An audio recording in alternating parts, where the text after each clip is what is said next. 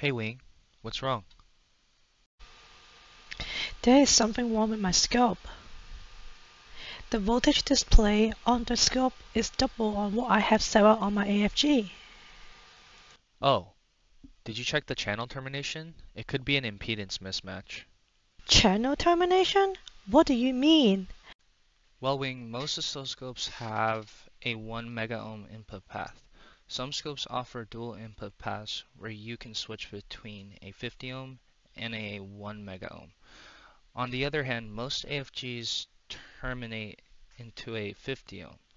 This is designed to match with general BNC coax cables and common RF circuits which terminate into 50 ohms. So on the other hand, your oscilloscope, which has a 1 mega ohm input path, you have your AFG, which terminates into a 50 ohm, there's obviously an impedance mismatch there.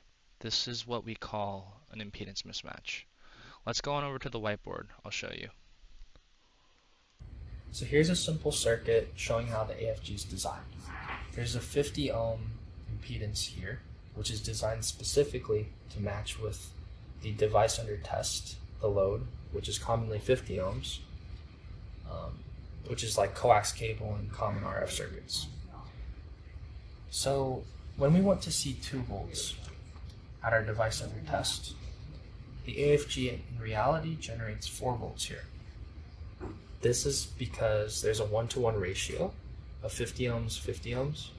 And so if we apply voltage divider theory, roughly half the source will show up here, which is the expected 2 volts at our device under test. However, when we connect our AFG to our oscilloscope, which has a 1 mega ohm input path, 1 mega ohms is a lot larger than the 50 ohm impedance here. So most of our source will actually end up across the 1 mega ohm if we apply voltage divider rule again. So that's why you get double the expected voltage at your device under test when you connect your oscilloscope. So what if my scope doesn't have a 50 ohm termination?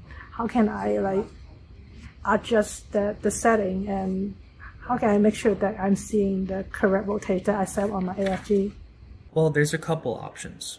In most cases, a 50 ohm feed-through terminator applied to the scope's input terminates the input signal into 50 ohms. So there you can see the peak-to-peak was halved, and it's now the desired amount as the AFG. Now, what if you don't have this feed-through terminator? What do you do? Well, most AFGs here have an output mode